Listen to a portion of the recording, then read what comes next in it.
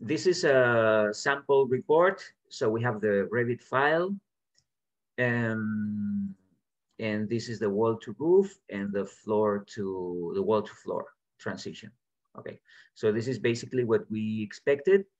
And here in the wall to floor, there should be like two options.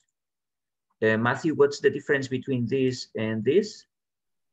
So that one right there is the EPS outside of the building, and then the one slide 4 is the EPS on the inside of the. Inside the building. Okay, so you mean the floor. So here the thermal insulation is inside, and here the thermal insulation is outside. Yep. Okay, you should have reflected that in the Revit detail as well, because this is Revit and this is Revit and this is THERM, is it? Yeah. Well, if you don't mind, it's good having both the Revit and the THERM file. They have to be the same, because here this Revit file doesn't show the thermal insulation. Okay, so it's better.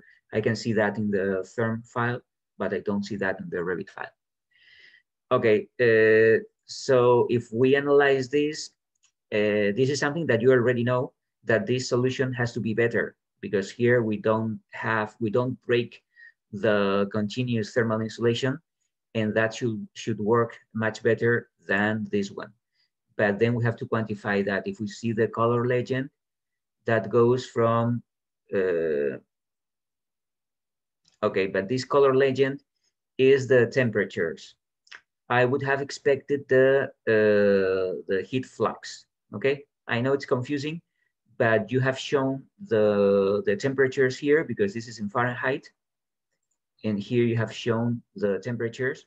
So that's why the scale is the same. We go from 32 to 69.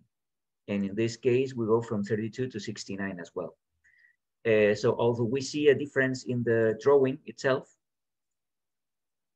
okay, but we don't see the heat flux and the relevant information. Well, temperature is relevant as well, but so we can add two analyses. We can add both analyses. I mean, the temperature and the heat flux.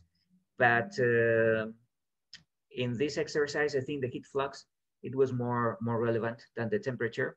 So I'll show you how to do it. Anyway, you can fix that. So try to fix the Revit file showing the thermal insulation here, and this one showing the thermal insulation outside or underneath the floor slab. And for the walls, you are showing here the color legend as well. And yeah, but yeah, and here you have to show both details. And by the way, how many inches do you have here in this roof? So that's at 3'6". 3 foot. Wow. I think it's too much, but I mean, the more the better. But well, it seems too much to me. 1 foot or 1.5 feet should be enough. I mean, 3, it's fine, but I would like to see the R value of this roof with 3 feet of thermal insulation. Okay, I think it's too much, but you will have issues with the construction company. We say, what, 3 feet of thermal insulation? We have never done this. I had this trouble in Spain when I wanted to place thermal insulation at the beginning when I was younger, because the construction companies, they were not used to placing any thermal insulation in walls. And when I told them, okay, I want like 3 centimeters. 3 centimeters is 1.5 inches. And they were, what? 3 centimeters of thermal insulation? Why? But that was 25 years ago. Now things have changed. But 3 feet, well, if you find a construction company who is fine with placing 3 feet on the roof, that's perfect. But well, let's see. Anyway, I missed another drawing here with the heat flux. I'll show you how to do it now. But yeah, but this is it, what we have to do. You can try, if you have time, you can try 2 options for the roof as well. I don't know what 2 options, because does it matter since we are wrapping up this here? Okay, that would be interesting if we had the thermal insulation inside the roof as well. We wouldn't need to wrap this. And this is something that it's difficult to, so it's easy doing this in Revit or THERM. It's easy, we wrap this parapet and that's fine. But from the construction point of view, doing this is difficult. Okay, so probably it's easier having thermal insulation inside the roof. Okay, at least we have to try different options, but that's good. So you can improve it by the midterm submission, but that's fine. And then Jacob's analysis is this one. Okay, so he has submitted this. That's interesting, so we can do that as well. And here he has submitted only, no, he has both. He has the floor and the roof. And yeah, so this is what I wanted. Here we have the color legend of the heat flux. And here we have this other table that there's a mistake here. So I'll show you how to work with this mistake today. So that's fine, but he has submitted only one option for floors and one option for roofs.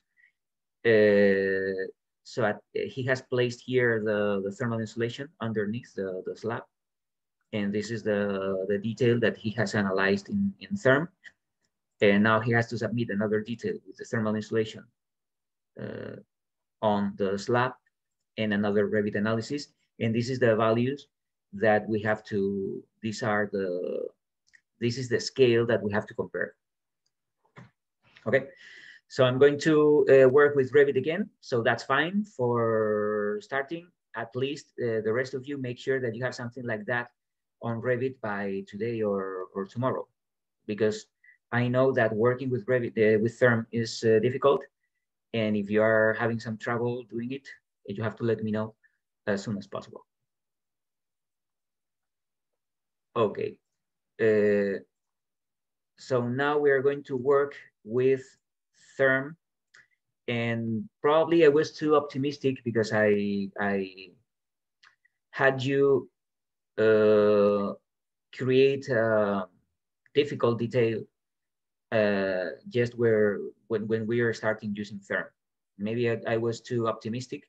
So now I'm going to analyze something easier, but I'll show you other THERM features. Okay, because working with roof to wall transition, it's something difficult at the beginning. So I will work with a simple single wall today with corners, and then we will analyze how these corners will affect the thermal performance of the building. So let's use THERM. Okay. And I told you that I have uploaded a template. Okay, so we have this template. But if you are working with THERM, especially when you are analyzing something simple, you can always save different things, save different different templates or different THERM files. Here I have a corner, I have a roof, and I have a wall timber frame with the R value 28. Okay, so if you are doing something like that, you can save details, simple details, and then you can open these details, and then you can keep on improving or working with the same detail. But I think it's interesting. Yep. I went to open the THERM template and it didn't have concrete in it. Like the materials and stuff weren't the same as the one that you had. But you opened that template? I opened that template like 5 different times, downloaded it 5 different times, and it didn't have concrete or anything. Let me check. So you downloaded this one, this Revit template? Yeah. Okay, so I'm going to download it.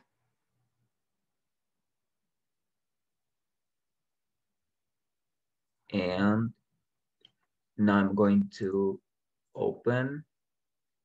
This is in, okay, so this is today's file. Let's open it. So select this. And I do have concrete here. It doesn't show up on mine. I've downloaded it like 5 times. Okay, I'll upload more templates today. So let me know.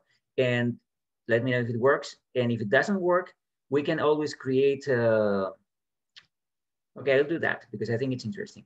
Imagine that we are using concrete here, okay?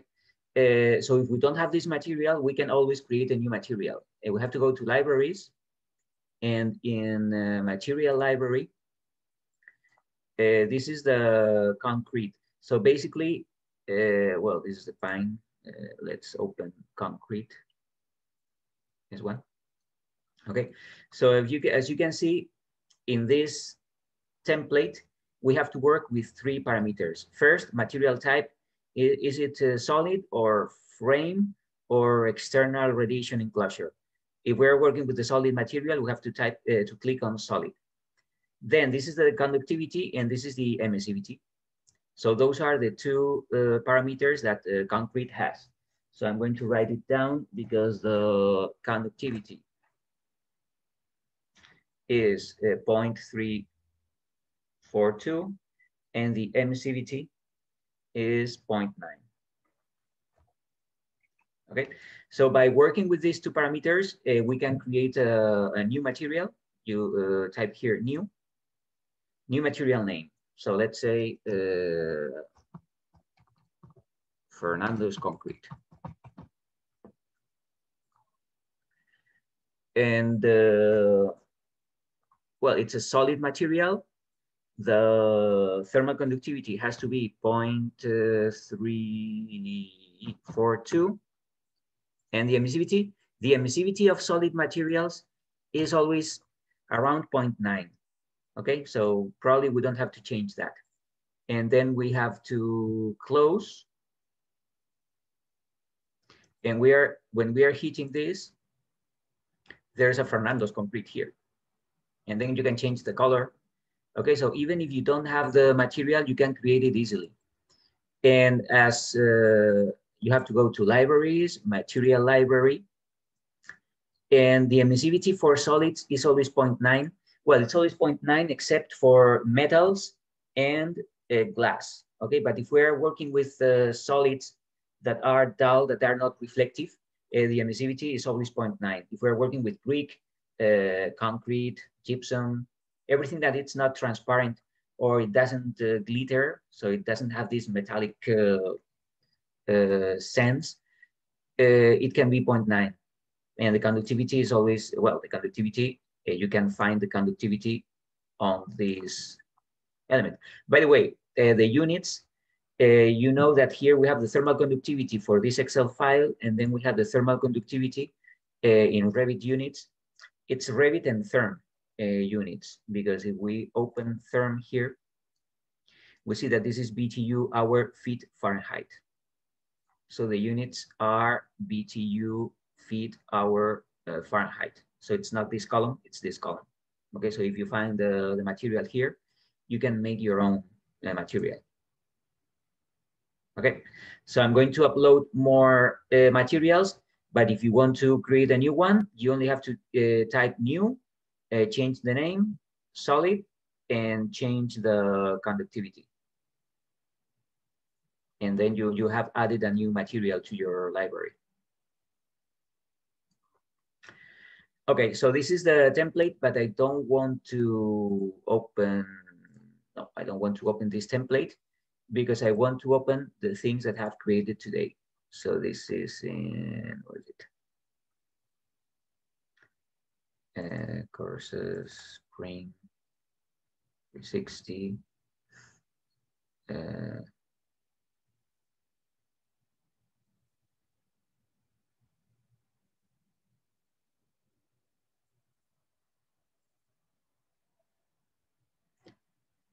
where do I have the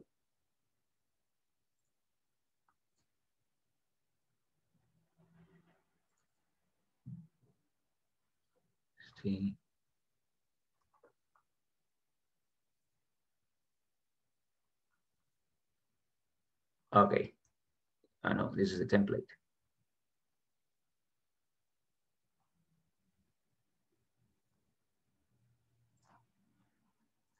Sorry, I'm going to open THERM again because I don't remember where I saved it.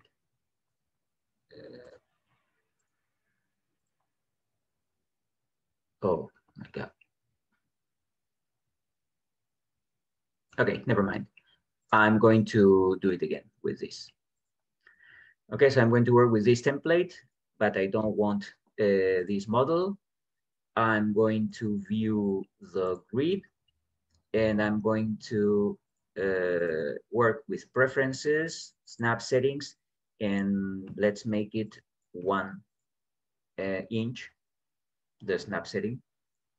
And then I work with the zoom. Let's try 15. Okay, so I'm going to work with something simple. I'm going to work with a wall and then a corner, and then we will find out what we can do to assess the thermal breach influence on the wall. Okay, because when we have corners, we have to do something special from the structural point of view, and we cannot continue with the wall itself. Okay, so first I'm going to do something very simple, and I'm going to create a 6, 1, 2, 3, 4, 5, 6 inch element, and length is going to be 14. 1, 2, 3, 4, 5, 6, 7, 8, 9, 10, 11, 12, 13, 14. Okay, so this is a 6 by 14 inch rectangle, and I'm going, this is not the format with concrete. I want cellulose. Okay, either one works well. Cellulose. Well, it's the same color. And then something very simple. I'm going to use plywood outside. Okay, so I'm going to use fiber.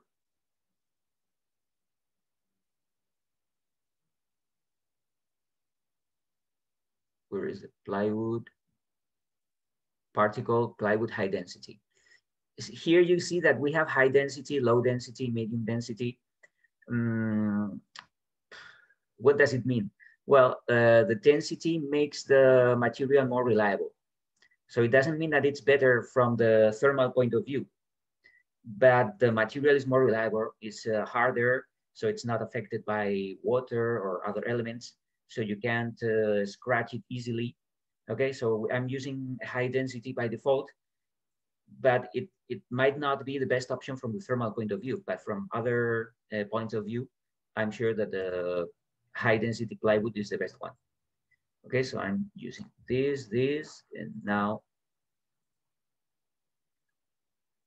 there you go. We have thermal insulation, cellulose, then we have plywood, and now we have to work with the boundary conditions. These side borders or boundaries are always adiabatic, and then I have to work, if this is outside and this is inside, I have to select this. If this is a wall, we are looking at a wall, but this is not a section, it's a plan view. Okay, so I'm cutting through the plan and I'm looking down. So that would be wall exterior, and that will be wall interior. Now, this is not enough because I have to go to library, set boundary condition. And this is wall int. This is the film coefficient, 1.4. I'll show you now where this come from, but this has to be interior. And if I select this one, this has to be set boundary exterior. Okay. If we go to this boundary condition, here we have a lot of information. We know that this is a wall and it's exterior. This is the U factor surface. This is redundant, but it's necessary. So if we have here X, this has to be exterior. And here we have information about the outdoor temperature. It's 0, but we can change that. And this, well, this is always the same. This 2.93, we are working with a wall exterior. If we look at this Excel file, we are in walls. We are in the outdoor layer, so this air exterior layer, and you see that this R value is 0.34. Okay, so you see this value here is 0.34. So what does it have anything to do with the therm? Yes, it does. This is 2.93. And the units are BTU, hour, feet square, Fahrenheit. Here we have 0.34, and the units are hour, feet square, Fahrenheit divided by BTU. So it's the inverse. So if I divide 1 divided by 2.93, the result should be 0.34. Let me check. 1 divided by 2.93. Yeah, the result is 0.34. Okay, so it's the same. This film coefficient of this thermal resistance of the exterior air or the interior air, it's related to this. We always can change that. How can we change that?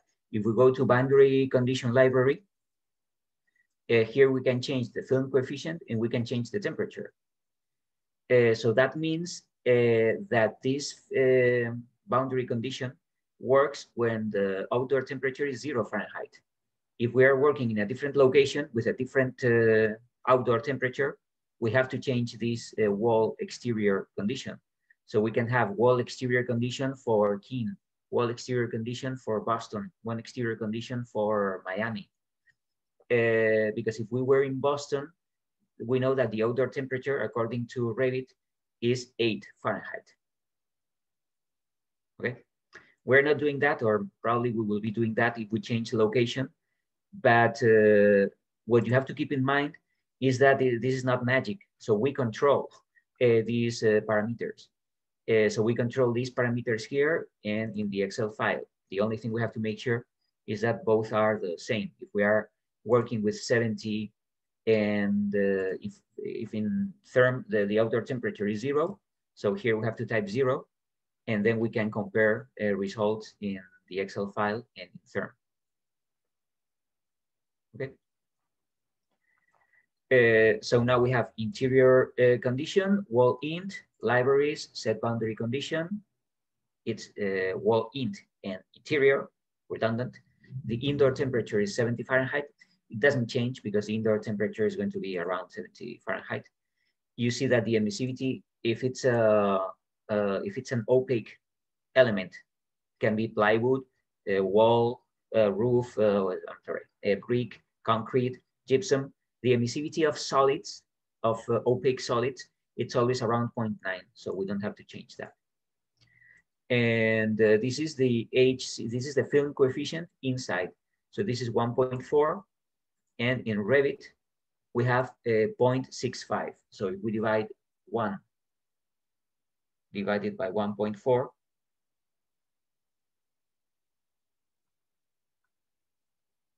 okay, so this is slightly different. 1 divided by 1.4 is 0.7.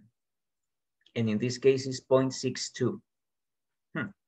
So there's something that is not consistent here. It's not a big issue, and we can always go to boundary condition library, and we can change that. So that would be, if we want to make the same value here, this will be 1 divided by 0.65. Okay, so this should be, instead of 1.4, 1.6.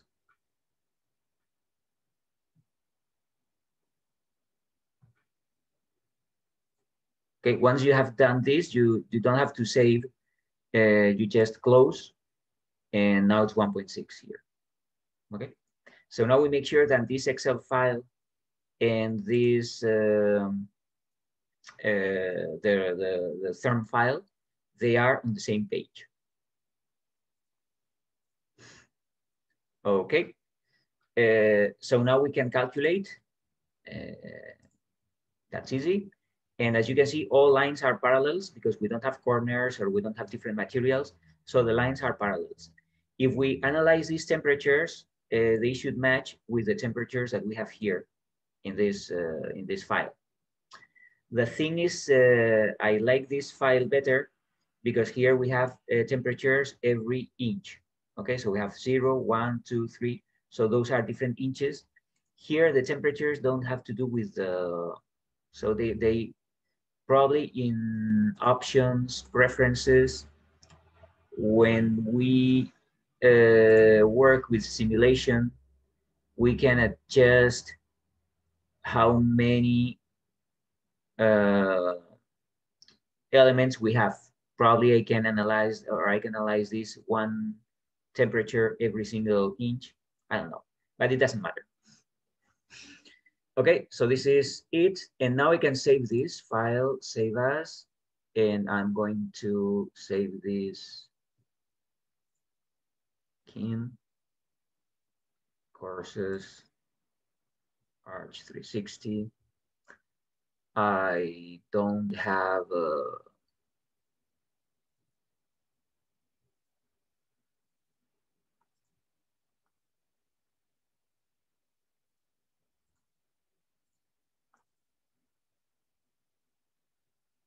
okay, I think it's here. Okay. So in this place, I'm going to open a new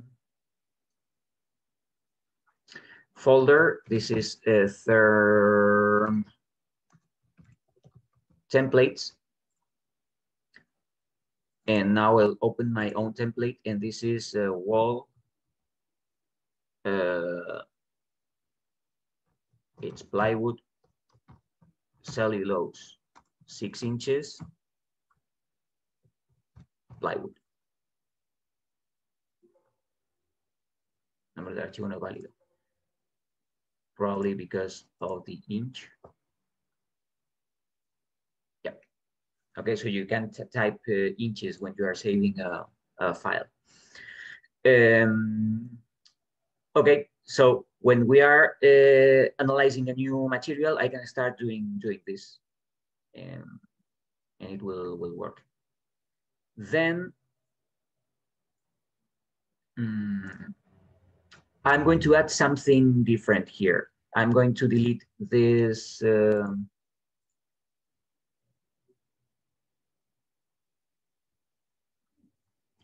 these polygons here. I keep the cellulose, and now I'm going to work with this is a wall. So imagine that this is a timber frame wall, and I'm going to work with a stud. So it's an element that it's 2 by 6. It's made of wood. It's not plywood. It can be pine. Yeah, so this one, pine. Okay. And now I'm going to create the plywood here and the plywood there. Both are plywood high density. I have to work with the boundary conditions. So I have to make this wall int, libraries, set boundary condition, interior. This is 70 and 160, okay. And now I have to work with this library. Sorry, first I have to change this wall X, library set boundary condition, and I have to type here exterior. Okay, I calculate again. And now I want to see the flux vectors. Okay, So this is a thermal bridge. So so there is something here. We have a lot of flux vectors. Probably this is not the best option. So I'm going to use colors. I'm going to go to display options. And this is what we have to show, the color flux magnitude. We have to show color legend. And we have to show polygon outlines.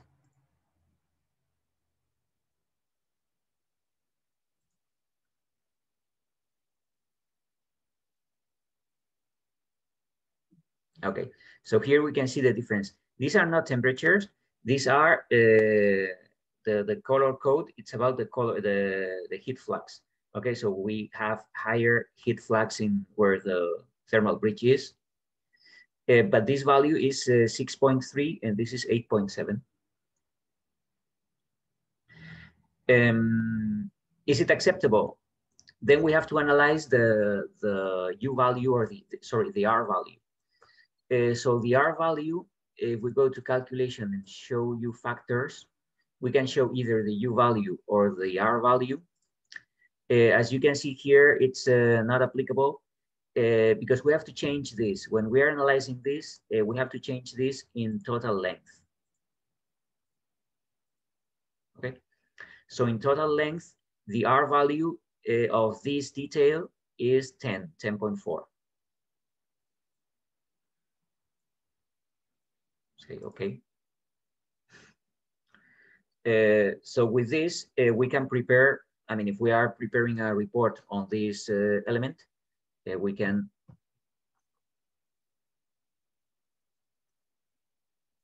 select this.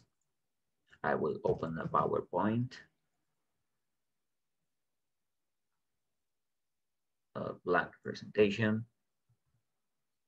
And well, we need to analyze this and we need to show the U factor, R value, total length. Okay, so that would be enough.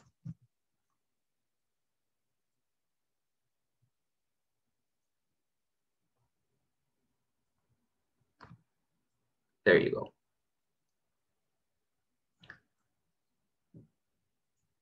Okay, with this, I have analyzed this. I'll show you the difference between exterior and interior later. As you can see, when we have a parallel or a piece of a wall, there is no difference between exterior and interior. If we have corners, there will be some difference here. Okay, so this is but here we have all the information. We have the R value, we have the heat flux, so that we compare this with other solutions. And why am I doing this? Because if you look at the timber frame construction,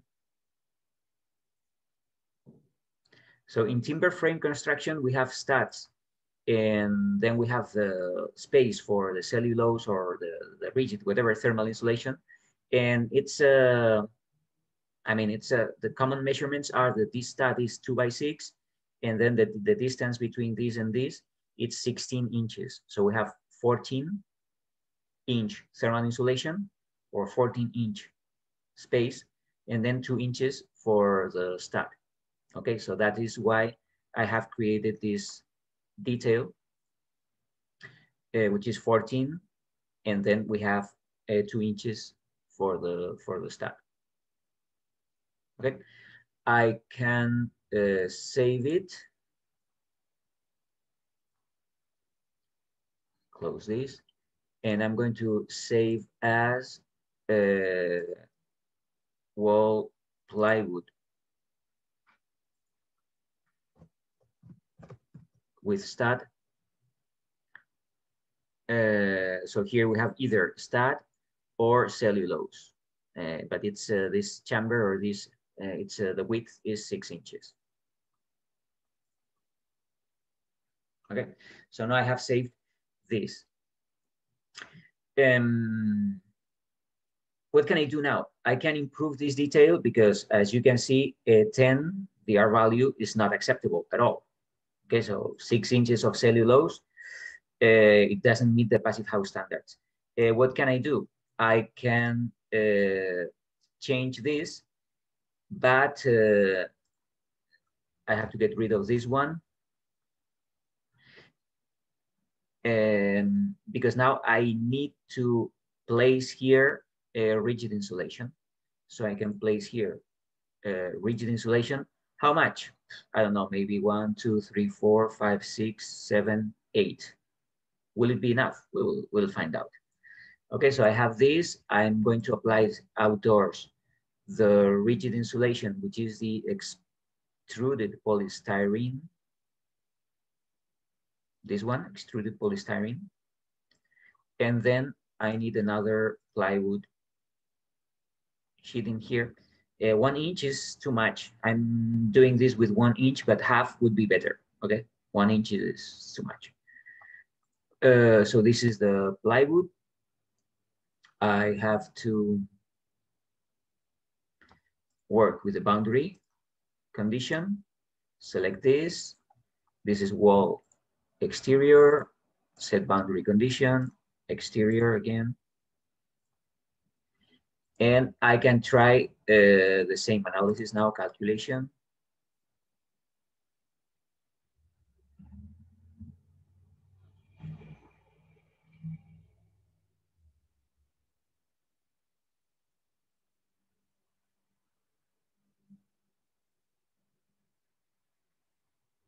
Okay, but I need the display options. I need the color legend.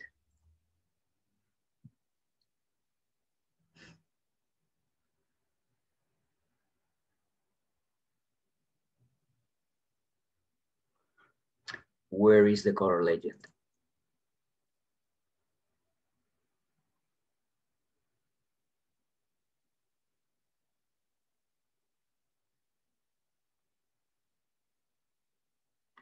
Let's work with flux lines.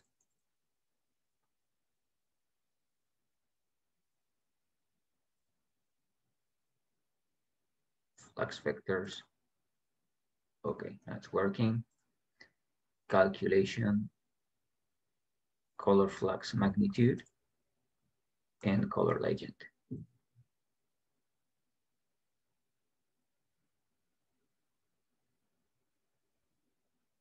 Okay. So now with this color legend, we have the same colors, but again, the values go from 1.6 to 2.2. So it's much better than before. So I can take another screenshot.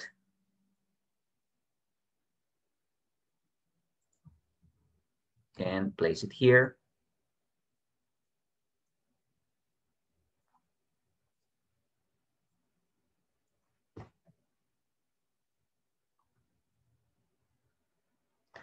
Okay, so in this detail, the color legend or the heat flux went from 6.3 to 8.7. And here it goes from 1.6 to 2.2. So we have reduced the heat flux a lot, from 6 to 1.6 and from 8 to 2. Okay, so this is a good reduction. And now we have to, I'm sure that the R value has increased. So let's find out. We have to show you factors, R value, total length, and now it's 40. It's not bad.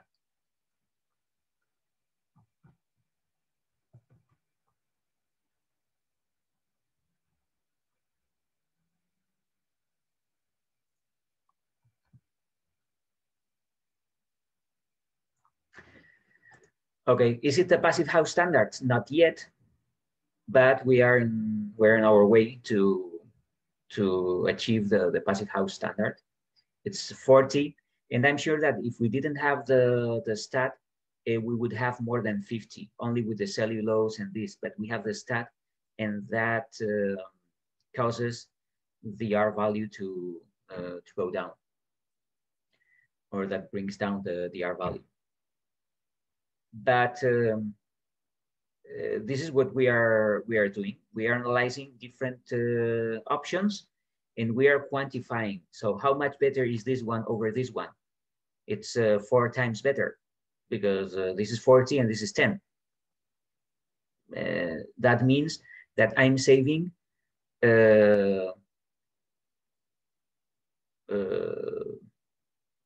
probably 75% of the energy that we are losing through this detail.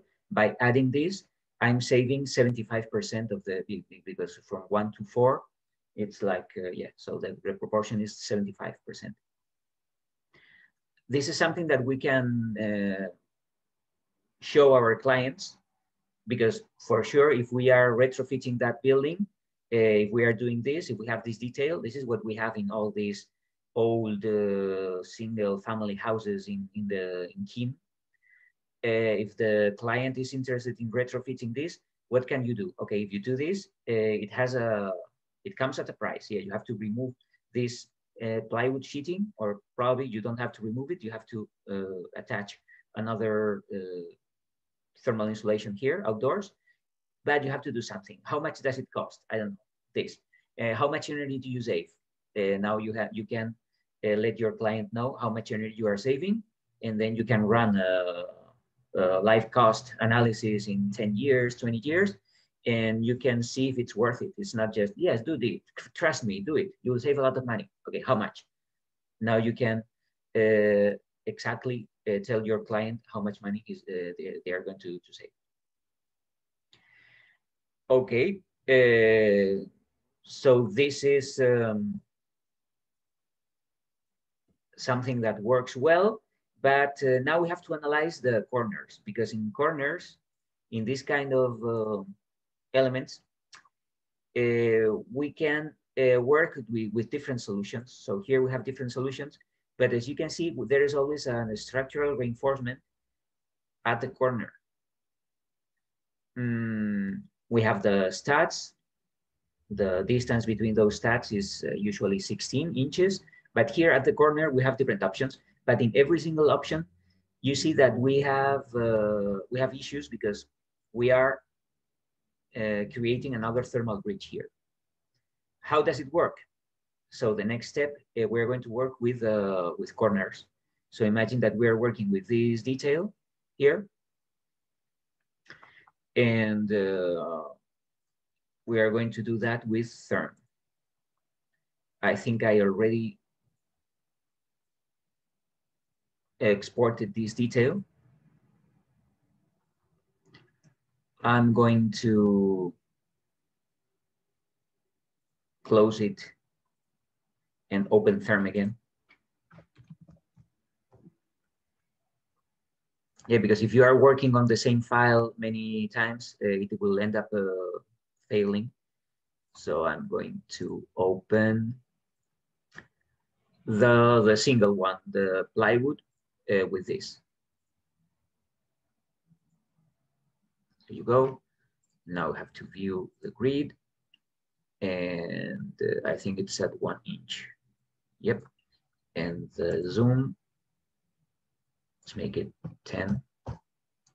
Okay.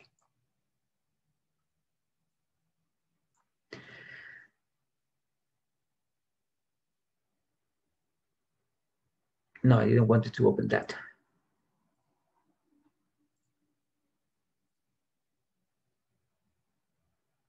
Okay, I'm opening this one.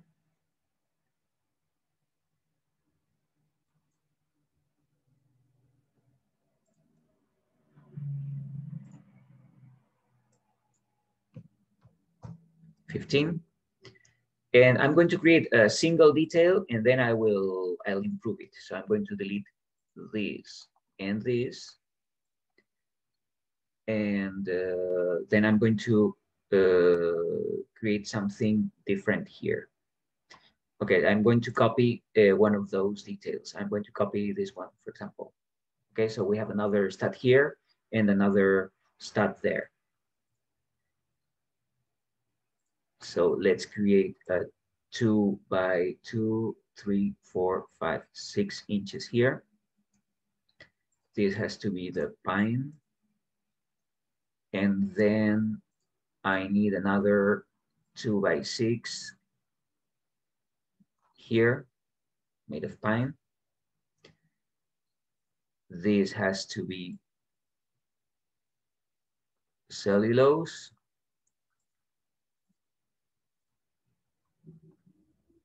I need another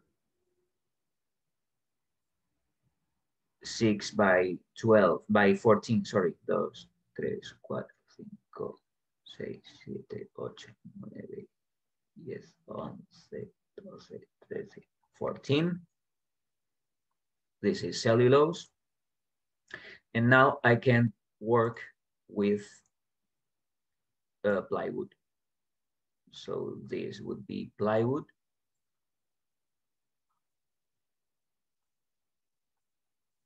Vale.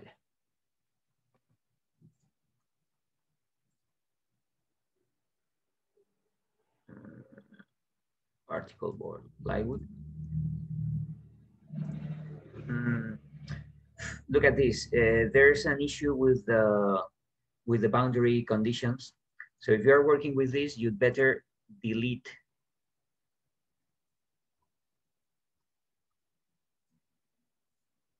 all these. And usually THERM work better when you are working with continuous elements. Okay, the fewer borders between elements, the better. So that will work better if we make here plywood.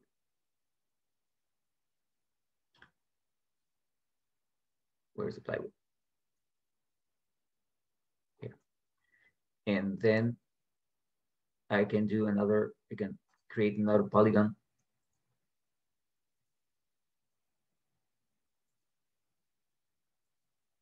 Here. And let me see if it works now. Yeah, it works. And now I can create the boundary conditions. I select this and this. This is wall interior, set boundary condition interior. And now I can select this and this, wall exterior, and boundary condition exterior.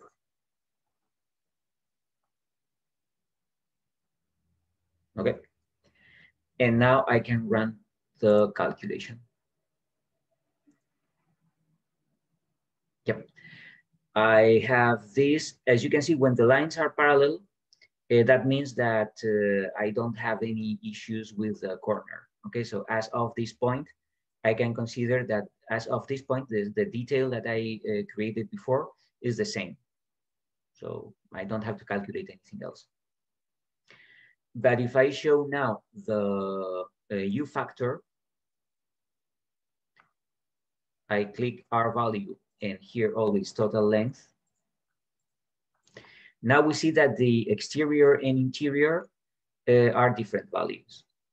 Why?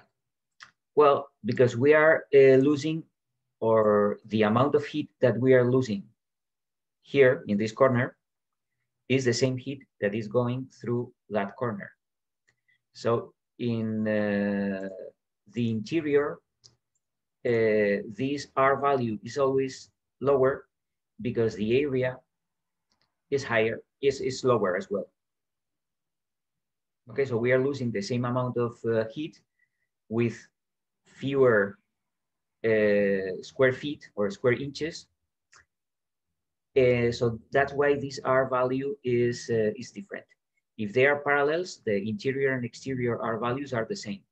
But if we have a corner, the area of this outside wall is different than the area of this inside wall. So that's why these values are different. If we had to analyze this, I would say that this is what we have to look at. The interior one, not the exterior. Or, well, I don't know, you might find different opinions on that.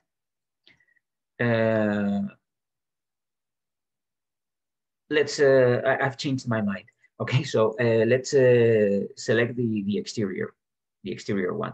So I'm going to write it down. The exterior R value for the corner is 13.98. 13.98. Well, it's almost 14.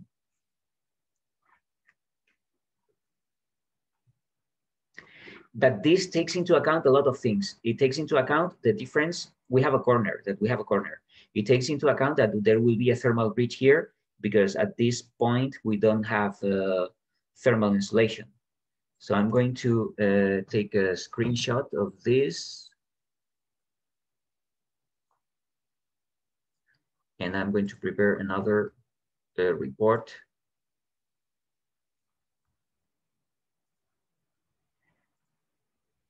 With color flux, show color legend, and show polygon outlines.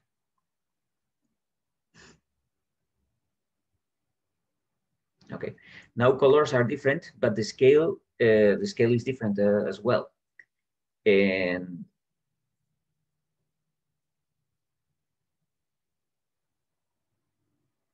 how does it work now? Let me do this. And now we prepare this here. Okay, we are analyzing the same detail as this is the same detail. We have the cellulose, the stat, and plywood here. Here we have a corner. Okay, here the color legend, this is 6.3 to 8.7. Here the color legend is from 0.4 to 14.5. But this average, this bluish color, it's around 5.76. And here the bulk of this was 6 point something. So if you look at this, the heat flux is the same. What is the heat flux through this, through the plywood, cellulose plywood? Around around 6.6. What is the heat flux with this cyan color? It's around 6 point something as well. Okay, so this might be confusing because this color in this drawing is the same as this color in this drawing is around 6, from 6.3 to 6.6, and this color is so it's around 6 point something.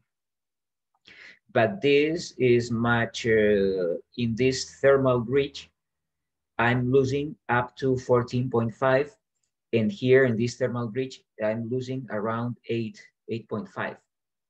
Okay, so this detail, and that makes sense because we have these three stats connected to each other, so we have more heat losses here. So that's confusing. Maybe there's a way to work with this scale, because it would be interesting having, if we're analyzing the same detail, it would be interesting having the same scale. I don't know, probably in settings there's something, or probably not, I don't know. I have to find out. Okay, but now we are having this is the wall, this is the corner. So I'm going to do the same with the corner with this detail here. So I can open THERM, and I can either open the other one. Let me save this. Save as. This is wall, plywood, cellulose, plywood, but this is a corner. Wall corner. Okay. And now I'm going to, how many inches we had? I think it was 8 inches here. So I'm going to drop another polygon. Well, first, be careful, because if we are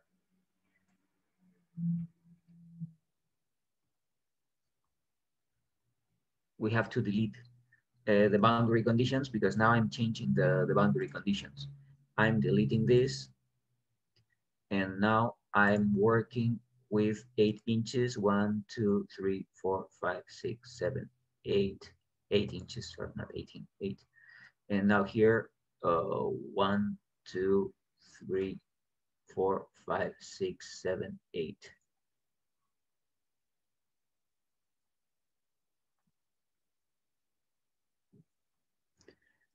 That was the extruded polystyrene.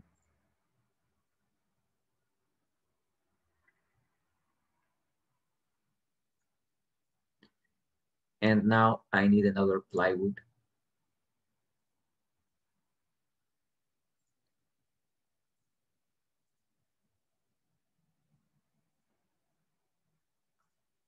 There you go.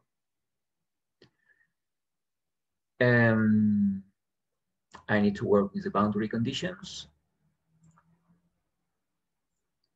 This is wall int. Okay, so it has kept this boundary condition, and now I have to make it wall ext, library set boundary, and exterior. I think we're all set. We can calculate.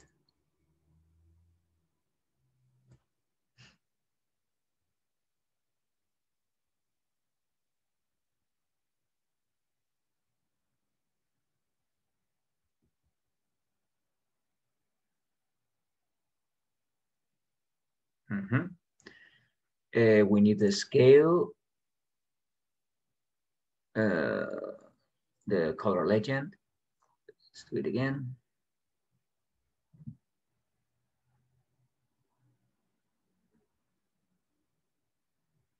And the color legend doesn't show up. Great. So let me use the flux vectors.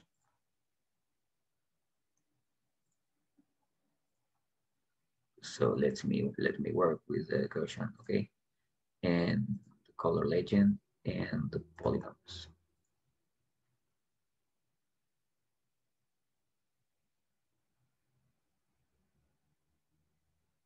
Great. Sometimes, as you can see, THERM is not cooperating, so you have to be patient. I can take a screenshot.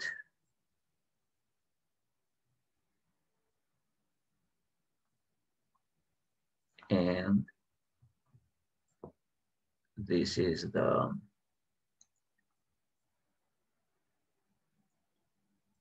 second option. And I need now the R values.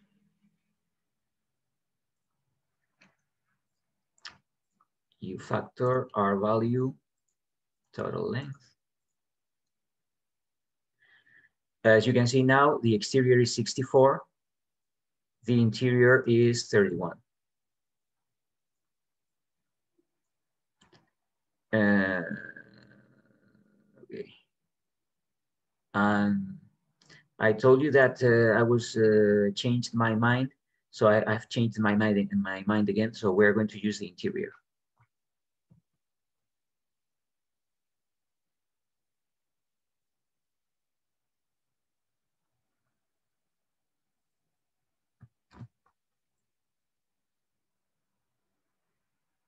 There you go. We have improved this a lot. If we look at the interior, it's 9 here, 31 there. The exterior is 13 here, 64 there. Okay, so I keep on changing my mind, but I think we have to use always, if we want to be on the safe side, we can work with the worst data. And what is the worst here? It's always the interior because it has the lowest R value. That can be a criteria. If we are analyzing this, we want to be on the safe side. So being on the safe side is that we have 2 results from simulation. We take the worst. If we take the worst data from the simulation, well, we are safe because if everything goes better than expected, we won't be making a mistake by default. We're making a mistake because we are considering the worst case scenario. So if the scenario is much better or it's a little better, we're not making a mistake. So that would be my criteria. Select the lowest of these two magnitudes, or these two R values. So the lowest is the interior in this case. If we have another detail, it might be different, but we can select the lowest element. So the lowest is always 9 and 31, because this is 13 and this is 64. If we compare we are comparing interior with interior and exterior. So we are comparing the interior values here.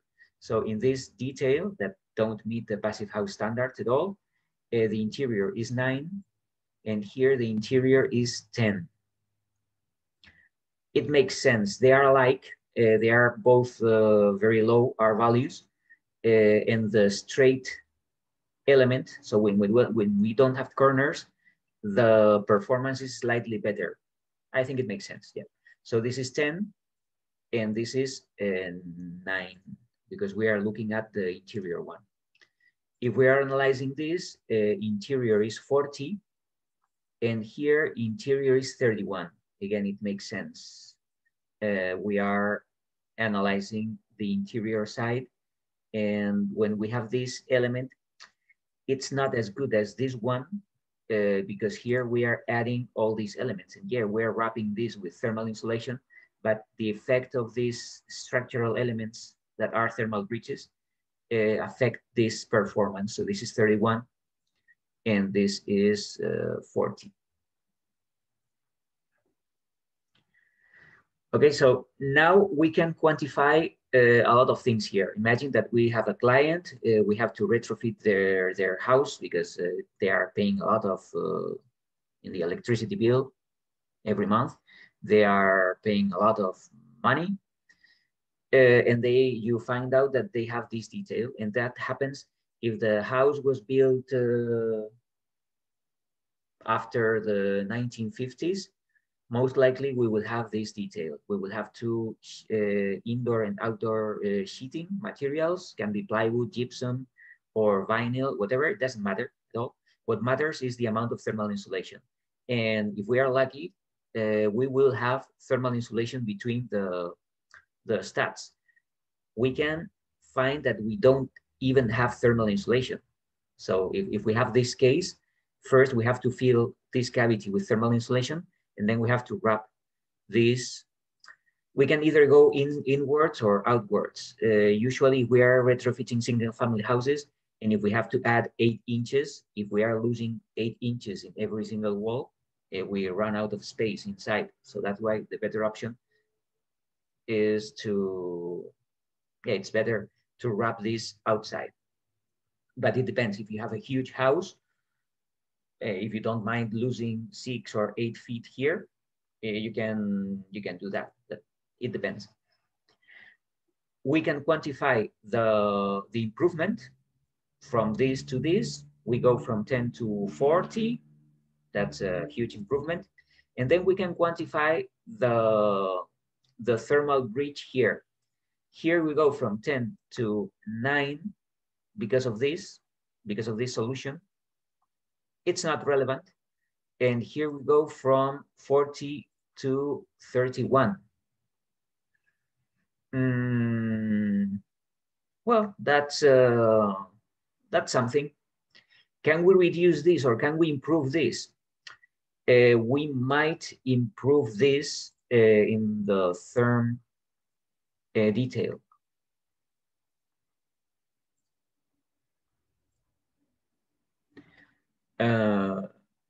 Let me see. If we have the problem here. That's so let's get rid of this, and I'm going to do something that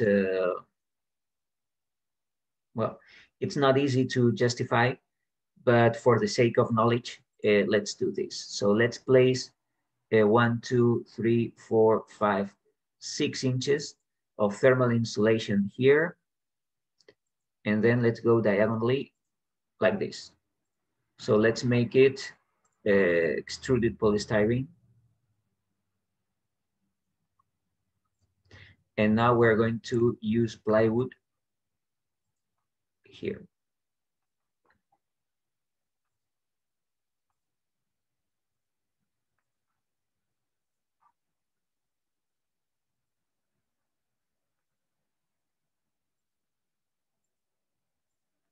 There you go.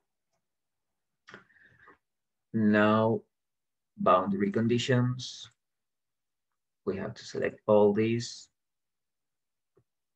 This is wall interior. Set boundary, interior, and calculate.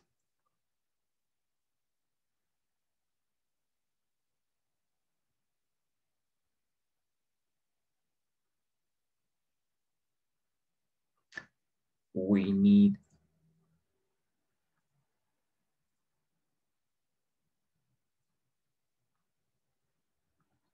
the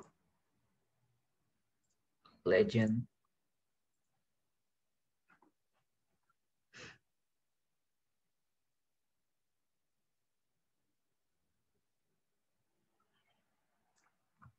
Okay.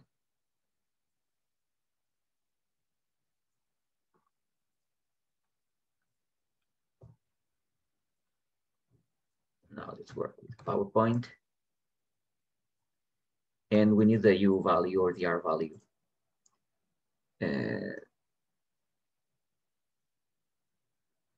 Okay. Take it easy.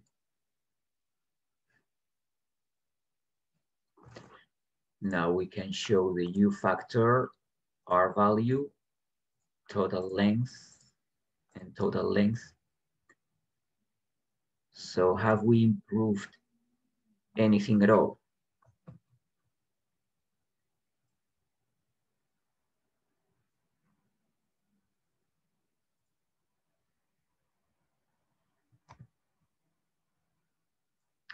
So the interior is 30 now, and it was 31. So this is not quite an improvement. We have improved the exterior one. The exterior is 71 now, and it was 64. Okay, so I'm not sure of that detail. I thought it was going to be better, but first, do we want this? Do we want to have this element on the corners? Well, there will be a lot of issues because people tend to place things on the corners, and if you like tables or drawers or whatever, if you have this detail, you cannot place anything here in the corner. So is it worth it? I don't think so. So I will discard this detail because I don't think it's good because the improvement is not relevant. This is it. This is about analyzing the same detail with THERM. And this is the kind of things that I expect. And we can analyze especially corners, transitions between different materials. And this is good because we can quantify what we are doing. And now, what is the final outcome of this? So imagine that I have a wall.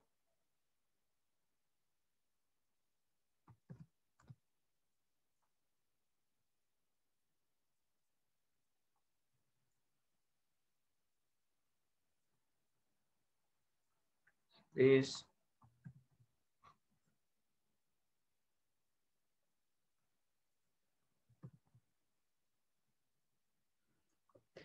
This is my house or my room, or I can analyze the whole building or just a room, and this is the element, the space I am analyzing.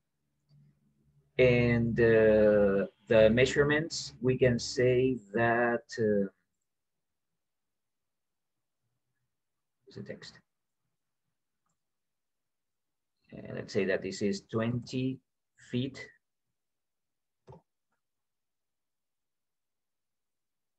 by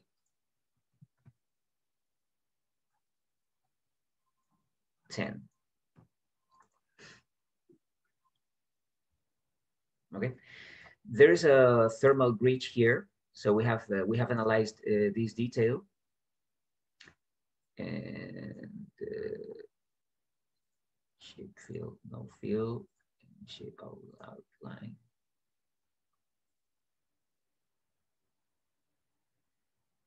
Yeah, I'll show how to make another material in THERM. Let me finalize this, and then I'll help you out with this.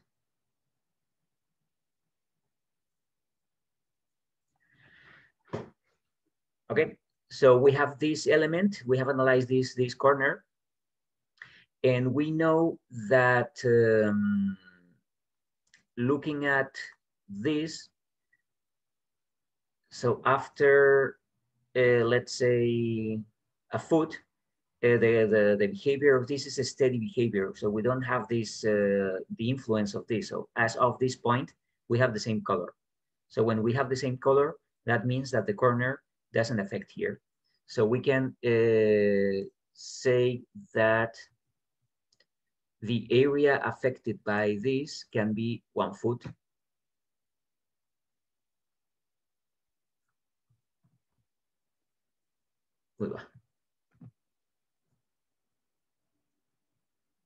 So there is 1 foot here. And then we have 18 feet here, if the total is 20 feet.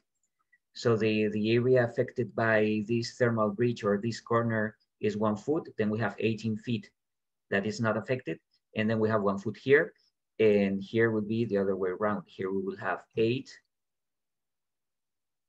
There will be a foot affected here, and a foot affected there. What does it mean? If we're analyzing thermal loads,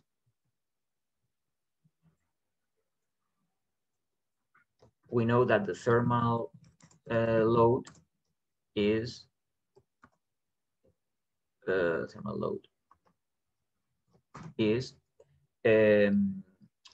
U value times the area times indoor minus outdoor temperature. We know that this is indoor minus outdoor temperature. Thermal, let's say heating. We are working in heating. What is the U value? The U value is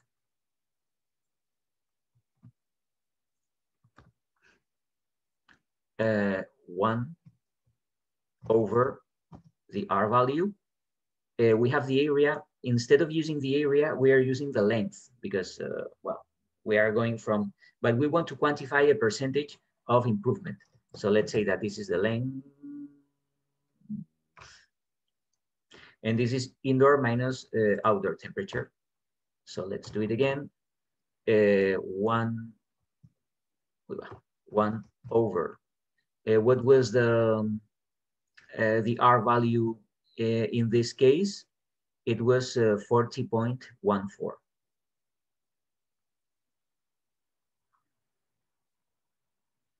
1 over 40.14 times the length, let's say 18 inches, 18 feet, sorry.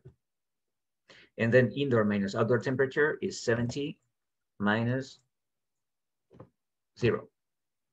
This is the heating load through the wall. What is the heating load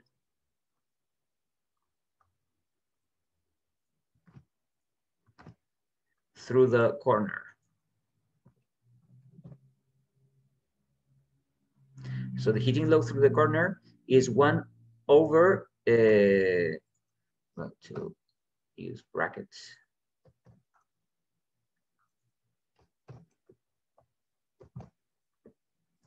The thermal load through the corner is 1 over the R value in the corner. It was 31.15. the interior one, 31.15.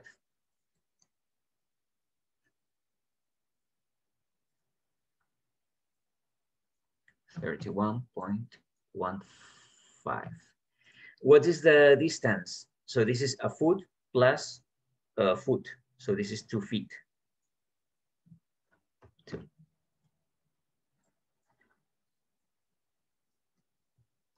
Equals and equals. So how much is this? It's there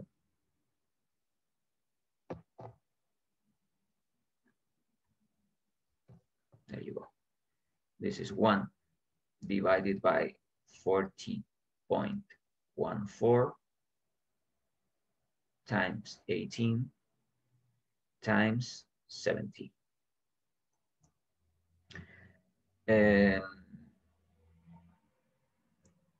So this is 31.39 units. Well, 31.39, since we're working with lengths, units will be BTU, hour, feet, Fahrenheit. And what is the thermal loads through the heating load through the corner? So that would be 1 divided by 31.15 times 2 times 70. Okay, this is 4.49. 4.5 these units.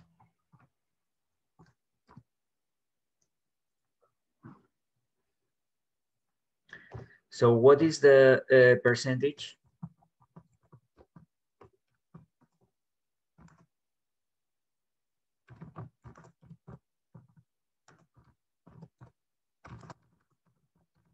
Through the corner. Heat loss. So the percentage is always the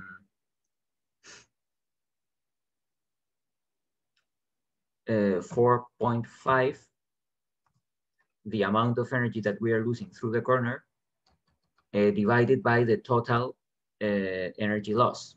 So what is the total energy loss? 4.5 plus 31.39.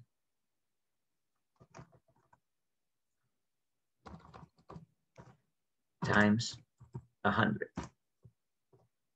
So this is 4.5 divided by 8.35.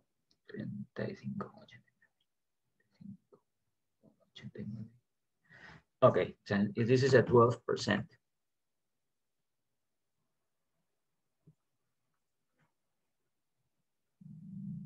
Okay, so with this exercise, we can evaluate the thermal bridge. Is it relevant? Okay, we are losing 12% of the energy. If we had a wall without corners, we would be using, we will be, losing less heat. We have corners now. We need corners for sure. What is the percentage? It's 12%. Usually everything that is above 10%, people tend to do something to prevent this from happening. But that would be different if we had a longer wall, if this were 50 and these were 20, this percentage would be reduced, because now we're not multiplying here by 18 inches. Here we're, so let's say 20, 40, 48.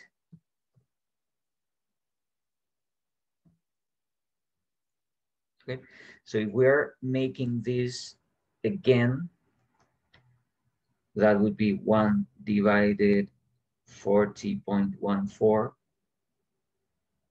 times 48 times 70. that would be 83.7.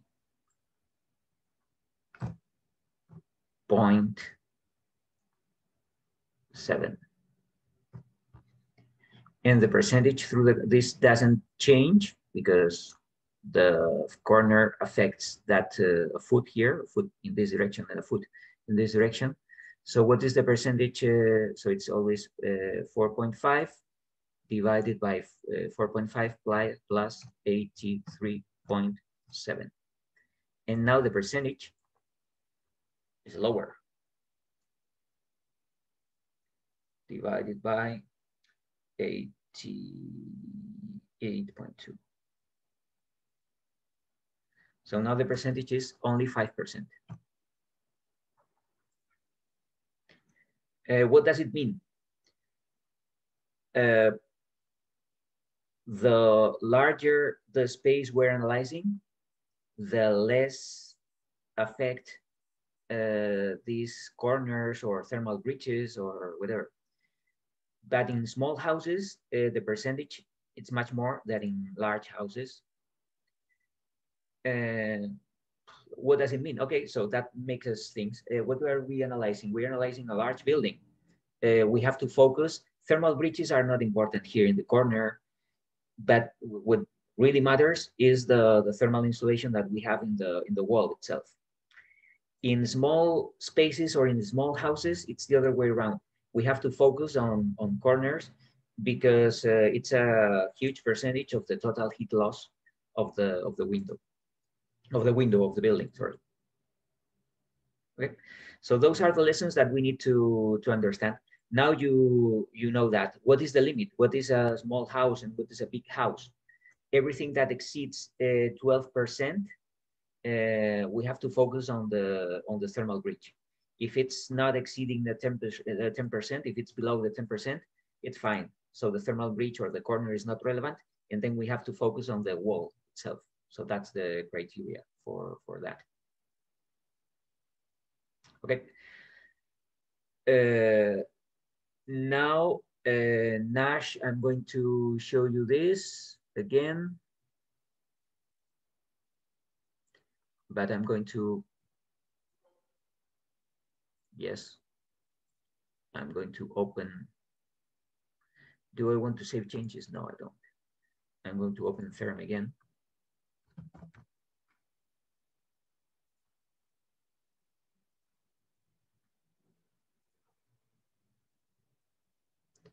And I'm going to open the file.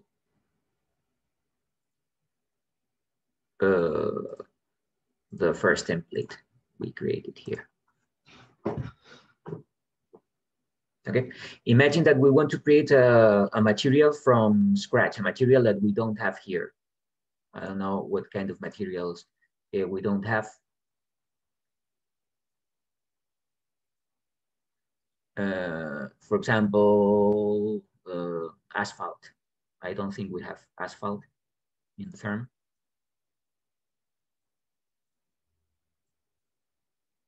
We don't, okay? So we're going to create asphalt. So if I select this, I can go to libraries and I can go to material library.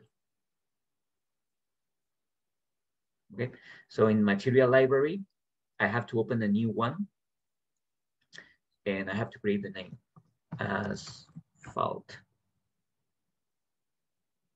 It's a solid, it's not a frame cavity, it's a solid material. And now we always have to type here the conductivity. So the conductivity, I have to go to this database in asphalt in the yellow column because we have these units. We have 0.36. So I have to type here 0.36. The emissivity, if it's a solid material, opaque solid material, it's always 0.9. So we don't have to change it. And that's it, we close it. Change selected object to asphalt, okay, yes. And this is asphalt. Can we edit it? Yes, if we go to library and we go to material library, I'm sure that I can change the color. So if asphalt is something grayish, I can change the color. And now I have a different material. Well, I have a different color, but the material is asphalt. And if we open the material library, the conductivity is what matters here. It hasn't changed. Okay, so creating new materials is quite easy. You only have to open the database, make sure that you use this element. It's different when it comes to aluminum. Okay, when it comes to aluminum, for example, if I'm using aluminum, here you see that the finish matters. We have oxidized, anodized, painted, alloy, because the material library here, the emissivity is not the same. It has changed.